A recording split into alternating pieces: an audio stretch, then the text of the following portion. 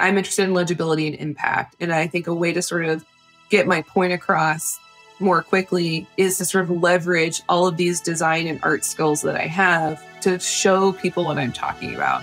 So some people are like, tell us, don't show us. I'm like, no, I'm just going to show you.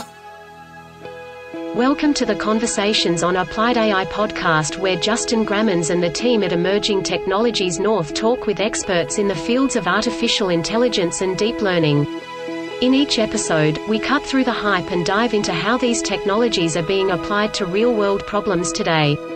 We hope that you find this episode educational and applicable to your industry, and connect with us to learn more about our organization at appliedai.mn. Enjoy. Welcome, everyone, to the Conversations on Applied AI podcast. Today, we're talking with Caroline Sinders. Caroline is a machine learning design researcher and artist. For the past few years, she's been examining the intersections of technology's impact on society, interface design, artificial intelligence, abuse, and politics in digital conversational spaces. Sinders is the founder of Convocation Design+Research, an agency focused on the intersections of machine learning, user research, designing for public good, and solving difficult communication problems. As a designer and researcher, she has worked with Amnesty International, Intel, IBM Watson, the Wikimedia Foundation, and others. Caroline holds a Bachelor's of Fine Arts and a Master's of Professional Studies from New York University. Thanks, Caroline, for being on the program today. Yeah, thank you so much for having me.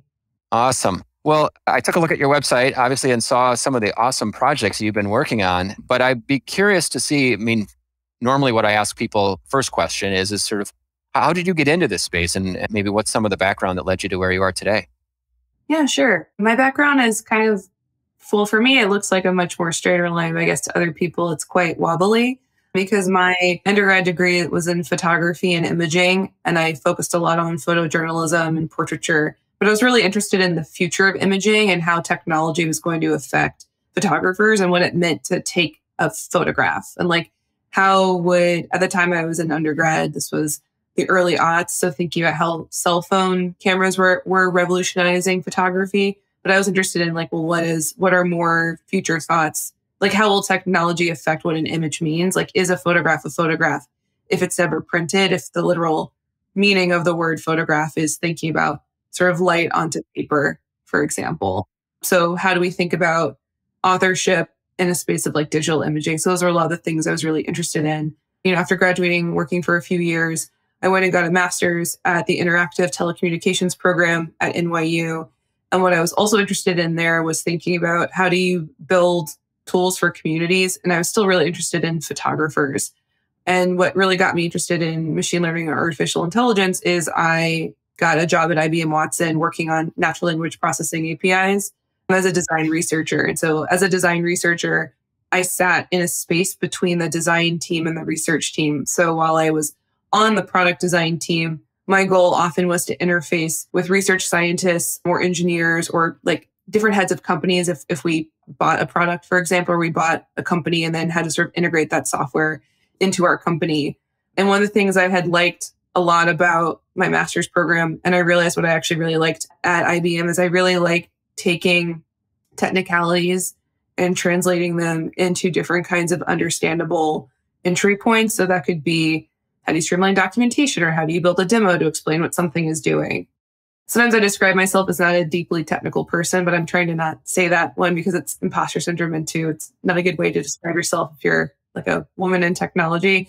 But this is more to say that I really like programming in terms of understanding how and why people program and how they make the things they make. And I'm less interested in myself in terms of writing code, but I'm very interested in technical processes. And so because I find those things interesting, I really loved having this role where I got to really learn about all different kinds of software and machine learning capabilities that we had inside of Watson, and then working with the design team to make these public-facing entry points for different kinds of communities. So how do we think about documentation on Bluemix, for example, was a thing I had to really think about. We really had to build demos, which I enjoyed doing, and I think all of us did, to really help sort of sell what this thing was that we had, right? A demo is a very normal thing, if you think about it, to see on a website that a company has about a software library, for example. You want to build a demo to kind of show people what it does really well. Part of what I had to figure out is, well, what does it do well? What doesn't it do well? And then how do we also make sure when we're bringing over new pieces of software, or if we're launching new kinds of software from our own research lab, that it fit into the sort of product eco landscape we had, like Bluemix, like documentation has to sound the same. So I just really liked that. To me, it was very interesting puzzles to kind of try to solve and unpack. But it also really fit into these things I found interesting earlier, which is, well, what is the future of any kind of creative space? So thinking beyond photography, like what's the future of language? That's what I found extraordinarily interesting about working in natural language processing. Wow. A lot to unpack there. Wow. Lots of different thoughts. And I thought it was interesting how you kind of went from photos to sentence structure. I mean, it feels like, right? You said your background was in photography, and I was thinking about Photoshop. And I mean, I was tinkering with Photoshop back in the 90s and thinking about all these cool things that you could do with it. Not even AI, related, but just like, wow, just the power that you can do now that you can control these images. But, what do you think then made you get away from visual more into sentence structure and words? I mean, I guess the very easy answer is that's where I was placed when I got hired at IBM. But those were some of the more things you're working on. But I've always been interested in conversation and sort of the really messy parts of humanity, which ends up being any kind of social interaction. And online, the majority of our social interactions are the written word. It's text. It's maybe less video. So if we're thinking of any kind of conversational space on the web, we're engaging more with text than we are with audio, video, or images. We may be like adding GIFs, but the main sort of conversation we have is, one could argue, primarily text-based. So for me, one of the things I was interested in looking at was communities and conversation, and that becomes any kind of text-based interface. And that was what I got interested in at IBM, or sorry, not at IBM, but at ITP. ITP is the acronym for my master's program. I was also really interested in political uses of social media and how people were sort of using and misusing tools in like good, bad, neutral, delightful, weird ways. And that was one of the classes I took at ITP was with Clay Shirky on sort of how people were using social media in these sort of new ways. So I was just really interested in how people sort of augment tools around them and what is a tool really. I mean, how does that sort of facilitate or add friction to any kind of human connection? And then within that, how different aspects of human communication really become data. And so I was just super interested in conversation. Actually, I should go back and say earlier, one of the reasons why I was probably put into text, I'm now remembering a conversation I had with head of design, was I was really interested in human conversation. And that was one of the things I said. I was really interested. I'm interested in how people talk to each other. I'm interested in like where machine learning is going to fit into that sort of engagement. And I also think at the time, Watson hadn't really done a lot of computer vision. And I think that was also something that like even at school, we weren't really playing around with very much. But I, at the time, I still am very deeply interested in how people talk to each other and how technology becomes sort of a medium or conduit for that kind of communication. And then one of the things I got really interested at Watson that I'm still interested in is why do we design conversational tools that mimic human conversation? And what can we think of more as like I call it bot-tiness. So like the way that bots converse. Why do we not create new interfaces that can sort of do things that mimic the strengths of machine learning, like data processing? So why are we trying to continually fit interactions in this very humanistic mold, which is one-to-one of like a two-person conversation? Sure. Yeah. I mean, so as you have been talking through your career and things that you have done, I do think it's really cool that, a lot of people think of this space, and you touched on it a little bit, the AI machine learning thing, like everyone has to have a PhD, right? Or everyone has to be a data scientist, or they need to be like very, very technical. But I think, you've been able to really thrive. And I would say, do some really awesome projects, do some beautiful things here, looking at it more from a humanistic standpoint, right? From the outside. And when you talked about actually creating demos, it reminded me of a job that I had back in the late 90s, which was with a company that was doing mapping technology. And this was before everybody, the big GIS, boom happened. But, we had a piece of software and imagine, Google Maps before Google Maps. I mean, we were really doing some really cool stuff with this. And I was tasked with essentially putting together developer samples. So, as an engineer, what are some things that I could do with it? Because a lot of people, as an engineer, you see the building blocks, but you don't see like what you can actually make, at the end of the day. And so I think it's really, really cool that you've been able to, when you were working at IBM, for example, just to sort of like be able to say, hey, here's what's possible. It sounded like that was probably a pretty fun space to live in.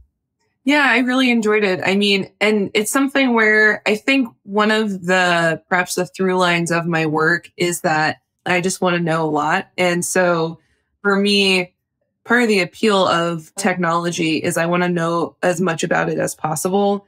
And then I think probably for me, I don't know if this is a strength. For me, I don't necessarily have to be good at programming to know a lot about it. So like I'm very interested in like learning about the communities of people that engage with technology, how and why they use what they use. Why do they select the tools that they select? What do they then make out of those tools and why? And would they have used a tool at a different time? I should say that like I do know how to program and I do know how to do like some of these like, more computer science based work. But for me, it's less interesting to like learn a new programming language. It's more interesting to understand what that programming language does and what's the community like behind it. And who are they and how do they interact? And I think that interest, which is, one could argue much more like ethnographic or like anthropological interest, has served me really well as a user researcher and design researcher because it's given me a skill set to, I think, be a stronger like product thinker because I am deeply interested in why people use things. And then conversely, I find technology interesting. So I want to know as much about it as possible. So I also then am like a more technical design researcher since there's like an understanding or a background I try to build up in myself when I work in a new domain. So I really want to know everything about that area. So a lot of what I would do at IBM, even in my free time, is I would make all the research scientists talk to me and get coffees with me and really sort of walk through, like, I really wanted to know, like, why does this one thing perform better in this way? And like, was that the intention? And how did you make it and why? And it wasn't just to help also serve the product. It was like, I am just intrinsically interested in those things. Absolutely. And we'll put links to your website and stuff like that in the liner notes for this podcast because you've got a ton of projects out there and I definitely want you to speak to some of your favorite ones. But you mentioned about the way bots converse. I mean, are you getting a lot into Alexa and OK Google and Siri, like those types of things? Or are those spaces that you're doing a lot of research and discovery in today? Or what's sort of on your mind today? Today is like a bunch of different things. I'm coming back to the bot stuff a lot more, especially more into my artwork. And I'm hoping to do more work on that. So if anyone is interested, love to like collaborate. A lot of the work I do sort of spans like a few different areas, again, all through the lens of looking at technologies in society. And then like a particular lens I take is like consumer safety. So I'm thinking a lot about consumer products. So right now I'm a part-time researcher at the ICO here in the United Kingdom. So that's the Information Commissioner's Office. And that's like the UK's version of the FTC. And what I'm looking at there is, are there dark patterns in artificial intelligence products? And so the role that the ICO takes is they look a lot at personal data and personal data laws that exist here in the United Kingdom. And then they're looking deeply at technology. So I sit on the tech policy team, the tech strategy team. And so a lot of the things that we're producing are like guides for companies on like, how do you think about technology privacy in terms of AI, or trying to break down like what auditing means and what are different ways people can do that. So if you're not working in AI or machine learning, at least trying to explain what these things mean, or trying to give a primer on like what is the role of responsible AI and like what does that mean. And so what I'm looking at is this sort of area that has existed in design for many years called dark patterns. Dark patterns are design patterns that unintentionally or intentionally manipulate users into making decisions they wouldn't normally make. So if you've ever subscribed to an email listserv and then tried to unsubscribe and like 2 weeks later you're still subscribed, you probably encountered a dark pattern. The reason I'm interested in dark patterns related to artificial intelligence comes from a point raised by the FTC. So back in April 2021, the FTC was holding a day-long convening with a lot of different experts about the role of dark patterns. And one of the points they raised that they were interested in is, are there dark patterns in artificial intelligence? And what I'm sort of seeking to do over the next 2 years with my research is trying to establish, are there dark patterns related to artificial intelligence products, and what would they be? And I'm sort of coming in with a little bit of skepticism, which I think is always healthy, because I'm not sure if there are dark patterns. And one of the things in AI, I do think that there are dark patterns. But one of the reasons I have this sort of skepticism is, I'm also interested in, where does like a dark pattern stop and just like really bad, or pardon my language, like really shitty design start? You sometimes maybe encounter a product and you're like, this product isn't really made very well. And it wasn't made not well on purpose. It just is not made very well, right? Like maybe like the buttons don't quite make sense, or, it was clearly made on a very small shoestring budget. And now like one of the things I like to think of is it's like really early Zoom in the middle of the pandemic was not made for that many people on the pandemic. There was a lot of bad design choices, right, in Zoom. Those choices have now been updated to be better choices, but that wasn't necessarily a dark pattern, though there could have been some on there, right? So I'm interested in thinking of, what are the edges of dark patterns? And so the reason I'm also interested in, are there dark patterns or not in AI, is often artificial intelligence, I think, when embedded inside of consumer products, we think of dark patterns as like a UI choice.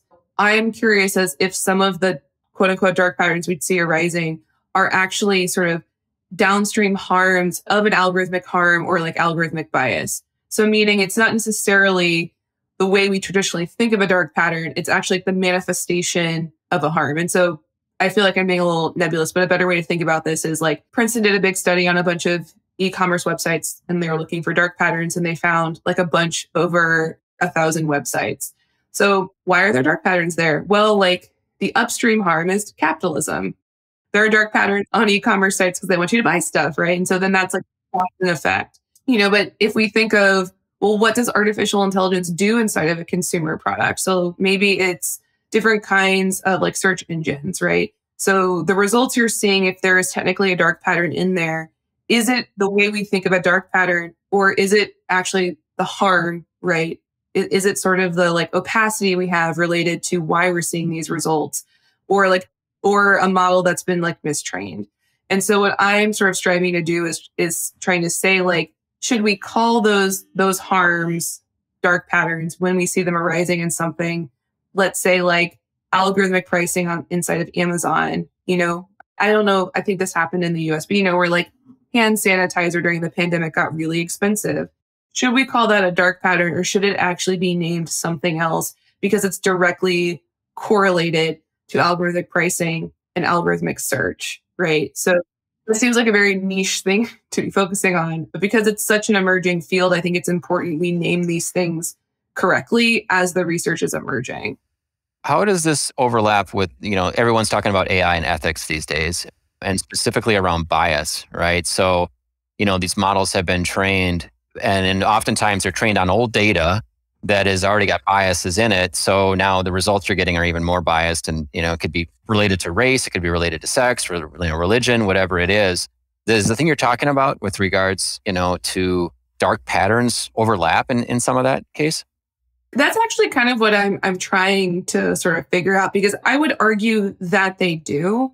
And in doing this research, I want to see actually like how closely correlated they are. Because my hunch is that they're actually the same thing. Like that a dark pattern in artificial intelligence, not in any other product, but a dark pattern inside of products that have AI. And then if we see a dark pattern that comes out of something related to machine learning or algorithms or AI, is that harm? And maybe we shouldn't call it a dark pattern because that leads to confusion. So my hunch is that with this kind of, again, like algorithmic pricing or certain algorithmic search engines in like e-commerce platforms, AKA Amazon, that like the surfacing of that material, maybe we can't call it a dark pattern, or if we do, we have to be very specific about it, but it is directly related to this research of harm and bias. And so I think what I'm interested in is how do we either add more specificity to it? Because I think we're at these different inflection points of, so many things are harms. And it's important that we name harm for what it is, but I also think it's important to then understand what kind of harm is it, or where directly does it fall in terms of like policy when we're naming that harm, if we're thinking of prevention and solutions and mitigation. So I think I'm interested in how do we start to add more specificity to this sort of landscape, one, to help people better understand what these things are. And then in turn, that helps us either course correct, either by writing better regulation and better policy or improving the technology. I think it's probably a mixture of both of those. But I think it's important now that we start to add, again, particular names to the kinds of harm that we're seeing. So if it is algorithmic harm, which it is, right, then like, is there a subset of, do we have subsets of names now that we sort of call?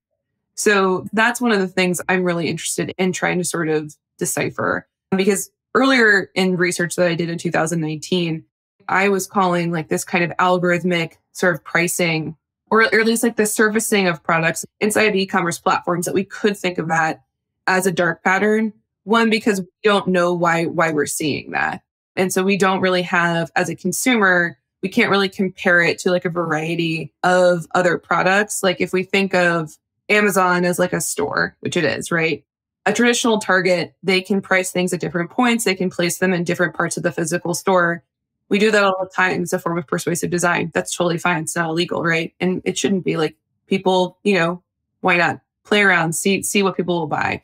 What's different with Amazon is that it's like being in a Target of like 11,000 rows, and all the rows are kind of like moving around you as you grab a product. So there's no way for you to necessarily have a totally clear understanding of choice in that space. And so like in an e-commerce setting, like, should we still call it a dark pattern? That's something I'm now wondering like a few years later, like, or should we call it a subset of a certain kind of algorithmic like manipulation in an e-commerce setting, right? Just talking about money in that aspect. Because like, can you realistically make an informed decision then as a consumer in that particular product if there's no really clear way for you to actually like very evenly compare, right, all the different products? Is you could hit refresh and be given a different thing, or you could change your address slightly, maybe by a state, and see something totally different, even if all those products are still technically available to you. These are like the rabbit holes I'm like going down like right now. How do we call it? What is it? Is it as simple as clickbait? I mean, that's the thing that I'm thinking of. Like when I go to read an article, then at the bottom it's just like it's some startling picture with some freaky tagline that just tries you to click it, right? It's just, and again, I continue just to walk away from those things, but people get sucked into that. It's just really all about trying to get more clicks in some ways. Right. But I think even so, like clickbait also then is a different term, right? Because we're talking about that in the context of articles. And so then maybe that's something different, right? So maybe we have algorithmic harm specifically with names for clickbait. And maybe it's too much, like, it is turtles all the way down. But yeah. I don't know. I do think it is important to try to like name some of these things. Also just in terms of, so we're all on the same page regardless of technical background. So we know what it is we're talking about. Sure. Common vocabulary, absolutely, that people know what they mean. You mentioned harm, and I was looking at a project. I'm not sure if this was the most recent project, but there was this remote work report that you did that was about COVID-19, sort of exacerbating harm. I thought it was really neat. And again, like I say, I'll put a link to some of these projects. But, I don't know if you want to talk about that one in particular, if that one's like more recent. But I would be curious to know, like, what are some projects you've worked on, and maybe what was your favorite, and maybe why?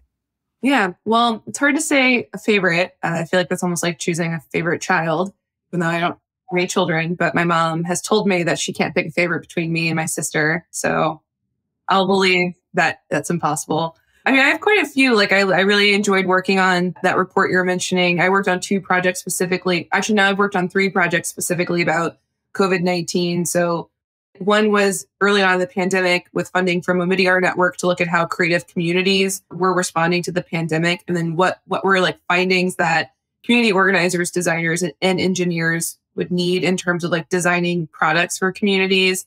Then I worked on the remote workplace harassment report, which I was really excited to work on with a variety of people, with McKinsey Mack and Ellen Pao and Yang Hung. And, that was sort of really sort of asking this question of, we've seen online harassment, obviously in all different forms of digital spaces. We know there's workplace harassment. What does remote workplaces look like? And what is happening right now with harassment in those now digitized workspaces? And I'm really, really, really proud of the work we did, because I think we set a pretty good baseline in terms of looking at the pandemic at that time, and also sort of understanding all the different kinds of harms and frictions people were facing. Like, one of the things we were surprised, but not shocked to hear, but just surprised that really validated things we'd been hearing, was that like across the board, regardless of seniority level, everyone was feeling burnt out. And I feel like that's one thing to just sort of say, but to have the data on that, because we had 3,000 survey respondents, was sort of really powerful to think about. Another project I worked on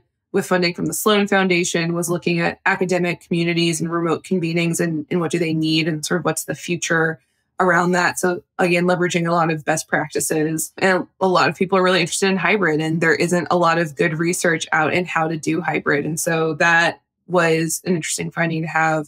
I really enjoyed a project that I did before the pandemic with funding from Sloan and the Ford Foundation, which it's a part of their critical digital infrastructure research. And so I was looking at JavaScript communities and a specific subset of JavaScript communities called the JS Comps and the JS Meetups, and how there seemed to be a lot of diversity and equity and inclusion in those spaces. And why did that happen? And, again, like, what are best practices they have if we think of community health as a necessary part of open source communities and open source infrastructure? And so that was also one I was really proud of. And I think that again, harkens back to a lot of my original interest, especially when I was joining IBM, of I find technical communities really interesting.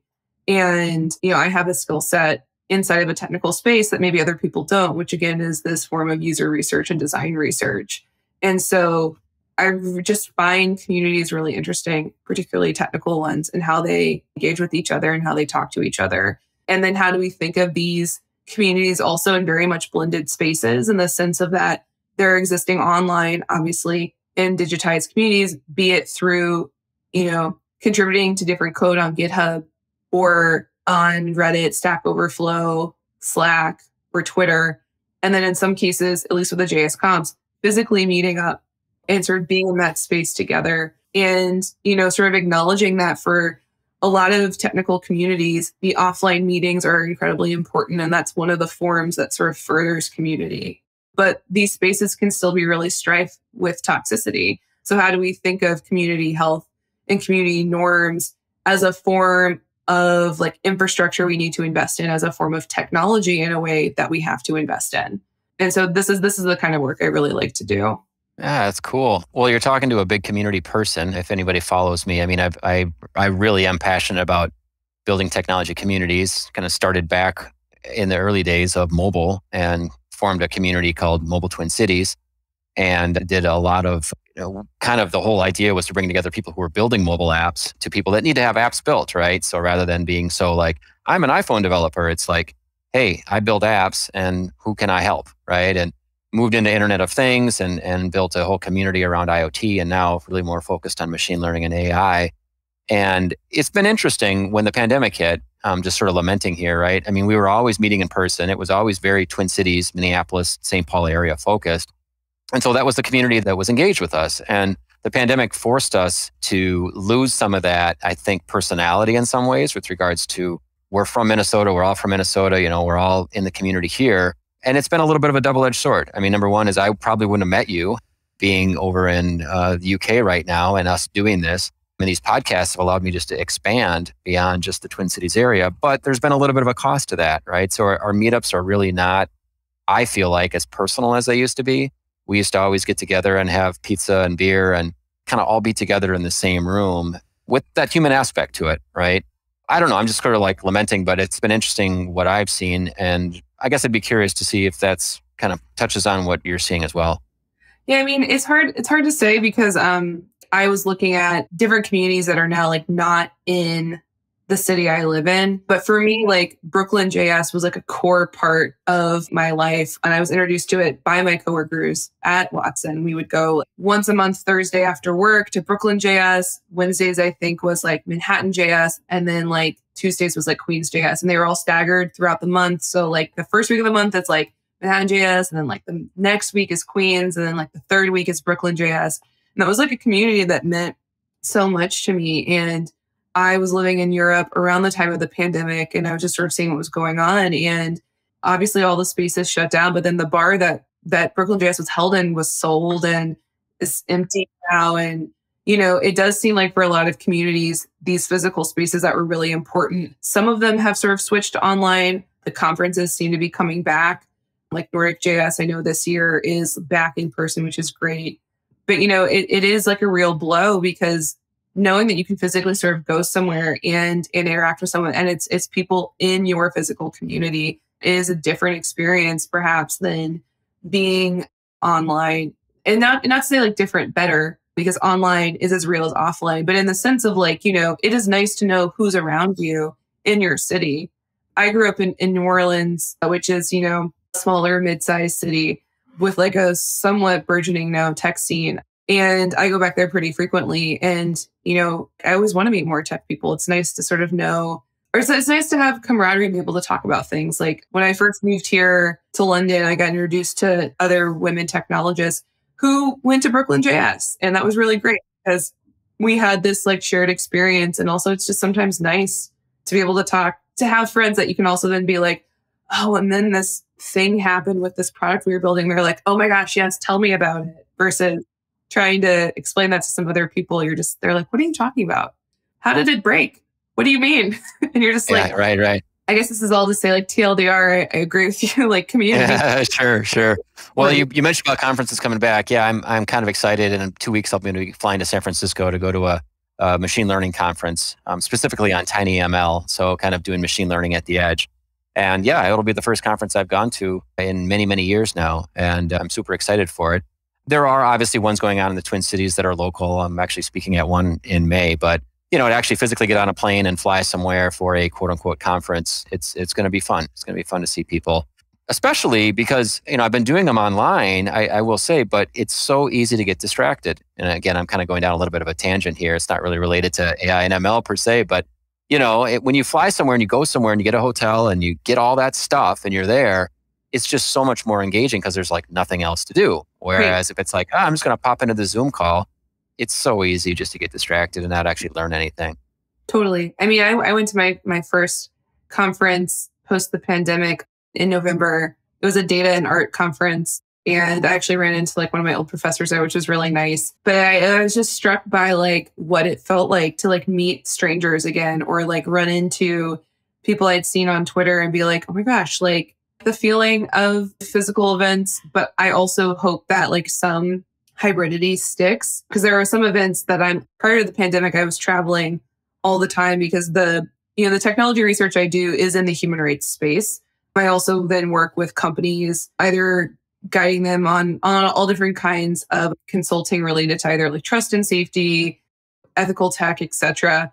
But I traveled a lot for work and then I would travel a lot for conferences. And I don't know if I can like do that amount of traveling anymore. You know, like I've fallen out of it so much now. On one hand, I am glad that like we're sort of entering a time as a society where we don't have to be in person, right? And so it is nice that some things are in person, but I'm also glad like there are so many convenings I was at that were like these private convenings and people were like, they have to be in person. For 2 days, we're going to fly everyone into this crazy location. They're going to be jet lagged and we're going to do it. And it's like, well, we don't have to. Maybe that really could have been a Zoom call. And I hope that some of those things at least stay. I agree. It's definitely more accepted, you know, now these days for sure, because we've been forced to do it and it's worked, right? So it's like, you know, we all had to do it and found out we were still very productive. You mentioned about some of the projects. I was curious about the feminist data set. I mean, that seems like one that you've been doing for the past 5 years or so, and it's still working up to the present time. Could you touch on that a little bit? Sure. So feminist data set is me, I guess, taking almost like a handmade approach to technology because I'm investigating every step of the machine learning pipeline from start to finish. using intersectional feminism as an investigatory framework. So what that means is I'm sort of deeply looking at sort of like every step and saying every sort of core component or every component of this, is it feminist? Is it not? And how would it need to be remade? So with data collection, for example, that was translated into a series of workshops where I sort of explain what is machine learning, what is data, and then participants sort of go out and look for intersectional feminist data.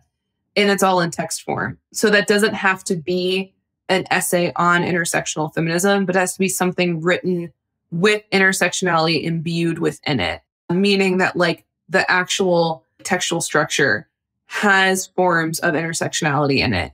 And trying to explain that to people that those are two different things, you need a workshop to do that. And so one of the examples is, if someone submitted an article on wage inequality and the article said like men and women are paid different amounts, that is not intersectionally feminist and it cannot be in the data set, even though like wage inequality is a feminist issue. But an article that sort of mentioned that people are paid different amounts. So like Black women, like Latina women, like trans people, like white women, indigenous women are all paid different amounts. That is an intersectional feminist article. So I'm interested in is intersectionality within text and what does that textual structure look like? And I'm interested in other people also submitting this because I don't necessarily want this to be just a me project, but also I feel like, again, sort of if I'm thinking of what is data collection itself, what is intersectional data collection, I think it needs to be done sort of slowly and thoughtfully with the input of others, with the input of the community. And sort of I see then that process, standing directly against the ways in which we think of data collection or data generation now, which is often this very, very fast thing. At times, it's maybe not very intentional. So I'm interested again in this sort of slowness. So that's the first step. And the second step has then been thinking about data training and data labeling and the labor behind cleaning a data set. That's something I took for the fellowship with the Mozilla Foundation. And the third step is now thinking of generating the model and algorithmic audits. And those are things that I'm currently looking for funding for to do. And the reason the project ends up being so long is it's really hard to apply for arts funding because this is an art project. And when it's for something like this kind of technology research. And one of the reasons I sort of stay an art project is I'm really interested in failure. Like the model that I'll be generating is going to be extraordinarily misshapen because our text sources are coming from so many different places. It's articles, it's poems, it's like song lyrics, it's transcripts of conversations. And so the model itself actually won't be very useful to anyone but me. But also if we're thinking of this in a more traditional like HCI or computer science angle, one of the things we'd be deeply concerned about, right, is sort of the structure and performance of this model. And for me, that's almost one of the afterthoughts. I'm much more interested in the entire process of building and actually saying, well, how do you make feminist technology? And really sort of asking that at every step of this sort of creation process. And so I often like to say like this project is a lot about failure and friction and imperfection, right? And also it's like a handcrafted project, right? Like it's like trying to imagine making all this, from scratch. Sure. Well, I was looking at it on the website. There's an open source toolkit that you can download, right? With essays from the feminist data set. So you're really doing this in the public. It's very, very open. Yeah, I mean, the whole project. So there's a related project to it called TRK. So we made a web browser tool for anyone to sort of do their own data set labeling. And it was me also as a design researcher rethinking microservice projects and microservice tasks. And so there's a wage calculator in there to sort of help people think about, well, what is this labor? So this was the project for the Mozilla Foundation. I initially really wanted to host payments on this website. And I realized if I did that, I'm very quickly turning into a startup and I don't have the money to process people's payments via Stripe. What I could do is I could sort of show the idea of this sort of hidden labor and how we think about labor. So one of the big things I was thinking a lot about is how do you sort of break down the cost and idea of labor? And how do you relate that to these really small microservice tasks that we see on things like Mechanical Turk or Crowdflower? As you know, part of the sort of backbone of machine learning of like where data sets can be sort of cleaned and labeled and or along with models like refined and trained. And the thing I realized is from doing like some user interviews with different research labs, different even microservice workers themselves, like I became a Turker for an entire month, but just, talking to people also worked in startups is we're often looking at these tasks very alone. So like we're like saying, oh, like the task at this price is like a fair one. And then I was like, wait, but we need to think about it in terms of someone's entire day and how long it takes. Because how do we know if this is a fair price if we don't know how much money someone is making and how long it takes? So that's where the wage calculator came from. That was sort of my intervention with the payments, was actually saying people should work an 8-hour day. They shouldn't have to work more. How do we break this down and think about this more? The calculator only really works right now for Washington State. The reason behind that is I did a lot of research into where do the majority of mechanical Turkers come from? It's India and the United States, according to some research that I found on a peer-reviewed paper. I then decided to go with the US because there was a higher cost of living. And then it turns out that the state with like the highest minimum wage is Washington State. And I was like, well, that's really poetic because that's where Amazon is headquartered. So then I looked at the difference between like the highest minimum, like the minimum wage and the cost of living in Seattle. And the difference was like about $9 or $8. So like the minimum wage is 11. The cost of living needed is like, maybe it's less, maybe it's like 16.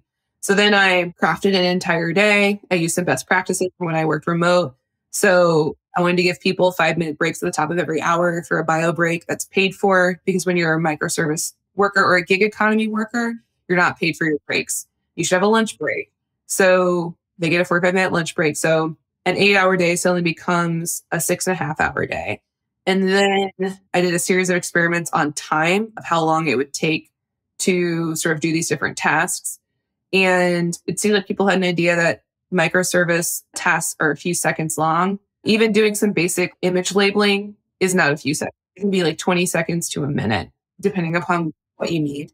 So all of that went into the calculator. And effectively what I came away with is, there are these little sliders. I hope people listening to this look at it. There are these little sliders. So if you put something below 20 seconds, it tells you that's kind of an impossible task, like because it should take longer, because nothing really a few seconds. And then if you put it below 11 cents, that's not a living wage. Like that's the minimum. Like so with those two minimums, that's where you start to get towards this living wage. And then you can sort of add the amount of things you'd want someone to label, right? Or to sort through. And then that gives you a breakdown of how many hours or days it would take someone and like what their daily payment is. And the goal we're aiming for is this like living wage payment. And I think the day rate comes out to like, I want to say like $120 a day.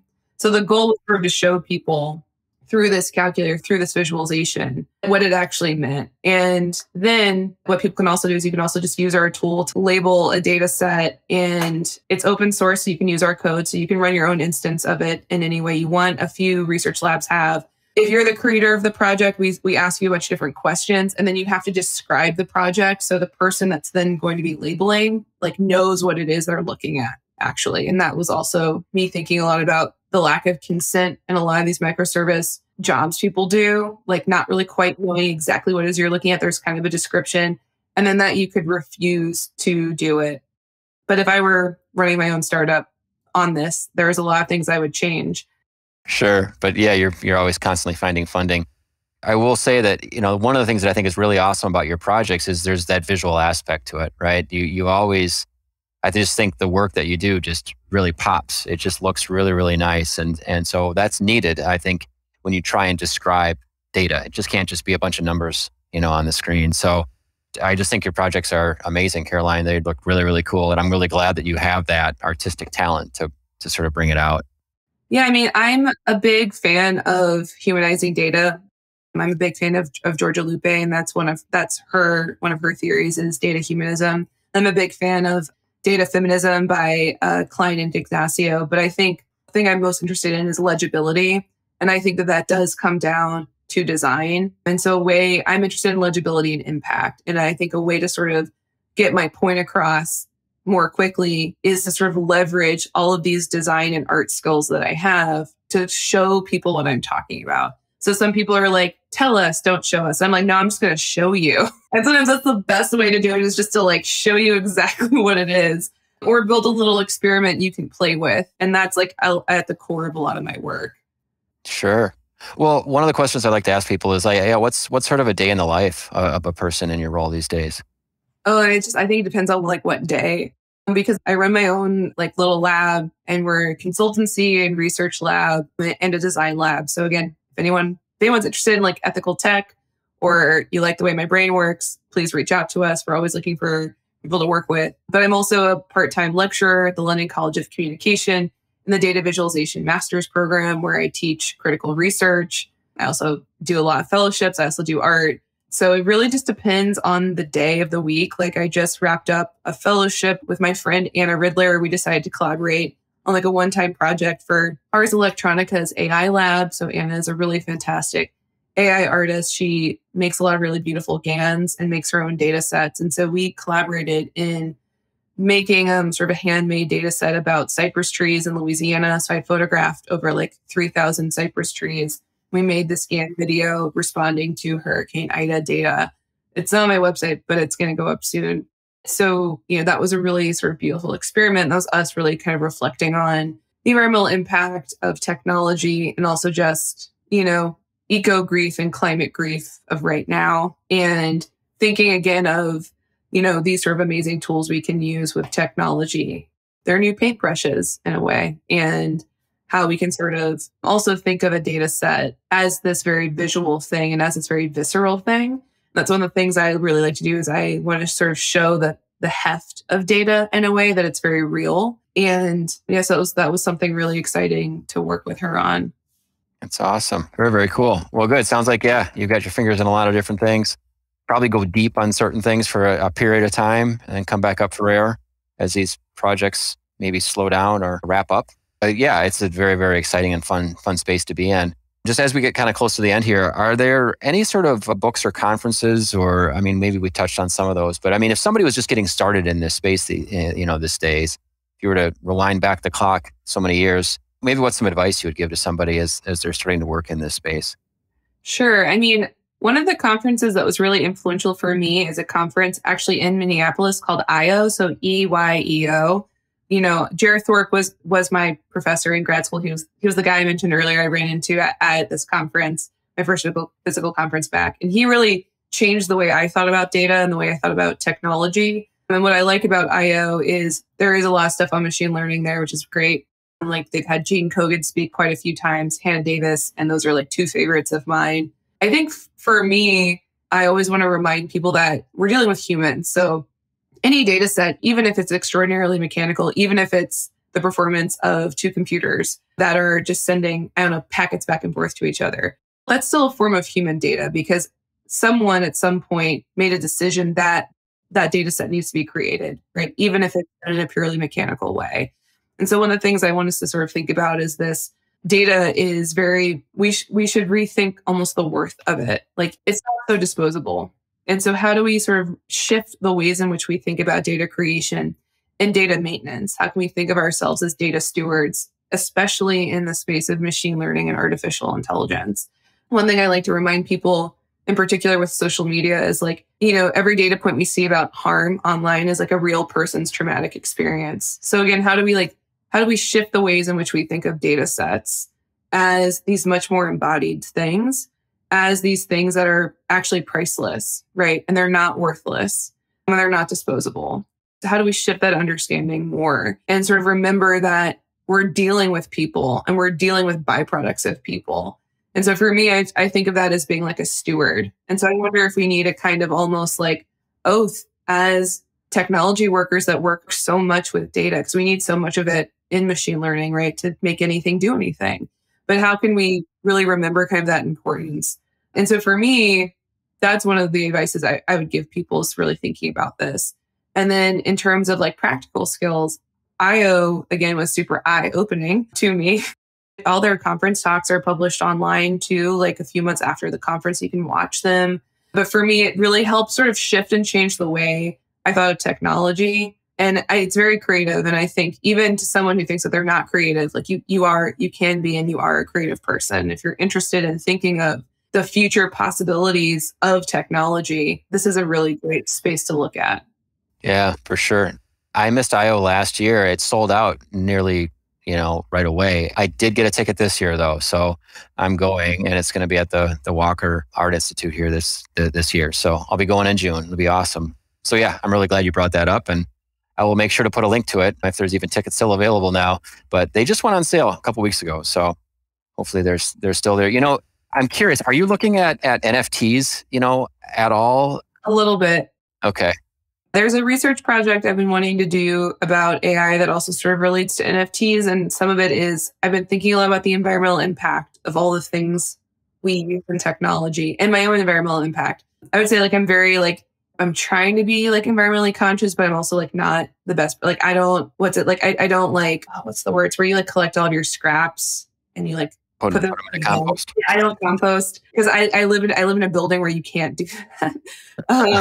But I am really interested in some of these deeper conversations around what are the more longer term effects of our own footprints. And, on one hand, me monitoring how much I binge watch Netflix is not going to necessarily change the environmental impact of the world because, it's related to so many bigger systems or much bigger companies probably need to monitor more than I do. But this is all to say, I've thought a lot about NFTs. And I have a lot of sort of complex thoughts about them on one hand because of their impact. But then on the other hand, it's enabled a lot of people to make a lot of money, and it's enabled a lot of artists who normally don't make a lot of money. That's an interesting thing for sure. Yeah, I was just thinking about just the monetization of data that we create ourselves, right? And that's kind of where my head was headed towards. And people think it's the greatest thing since sliced bread, and you should definitely spend a bunch of time on it, and other people are naysayers. So I think the jury's really out with regards to where it's going to fit. But it has done some good with regards to putting a price on artistic output, I guess, artistic energy. I'm kind of in the middle. I'm glad that artists can make money. I don't think that NFTs are necessarily revolutionary. I think they're more evolutionary because we've had tech art for so many decades, for so many years. I don't think they're really disrupting the art market because people have always bought art, and art markets make a lot of money. This is just, a digitized market. I think some of the issues I have with NFTs is that there are so many markets that have almost, it seems no real trust and safety teams or no real ways to sort of ensure quality. So people's artwork is getting stolen and placed onto NFTs. And because it's blockchain, it's really hard to then remove that or take that down. And that's where I think quality control really needs to be introduced into a lot of these platforms in a much more thoughtful way. And it seems a lot of these new platforms maybe aren't really doing that, which is problematic because I wouldn't want someone to take my work without my consent and put it on one of these marketplaces and then make money off my work. I would not really like that. Would not be nice. Right.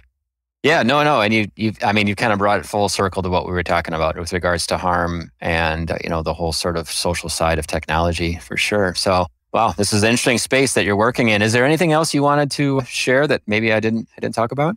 No, this was great. I really enjoyed our conversation. Thank you so much for having me. Yeah, for sure. And I guess, how should people find you? Is it just go to CarolineSinders.com? Is that the best way? Yeah, I go by my name on the internet. So I don't have any clever handle. It's just Caroline Sinders. So if you're looking for me, that's where I'm at across most platforms. Excellent. Okay. Well, cool. Like I say, I'll be sure and put links to your website and all the projects that you've been working on in the liner notes for this podcast. And again, I appreciate your time. Very, very insightful, Caroline. And thank you again for being on the show. Thank you so much for having me. You've listened to another episode of the Conversations on Applied AI podcast. We hope you are eager to learn more about applying artificial intelligence and deep learning within your organization. You can visit us at appliedai.mn to keep up to date on our events and connect with our amazing community. Please don't hesitate to reach out to Justin at appliedai.mn if you are interested in participating in a future episode. Thank you for listening.